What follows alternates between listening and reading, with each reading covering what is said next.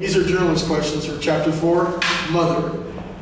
The first one we have is who, and this is about Kai's mother in China. Number 2, we have what, and that is talking about Kai's grandfather and his death. Number 3, where. This is taking place in China. Number 4, when is before Kai's mother dies and before the family comes to the United States.